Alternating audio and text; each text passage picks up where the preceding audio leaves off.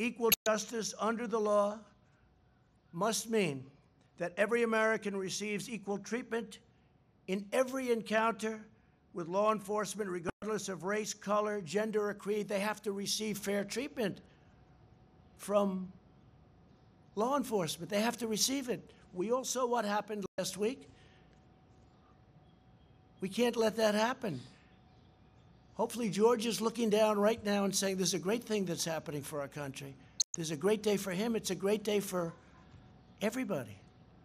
This is a great day for everybody. This is a great, great day in terms of equality.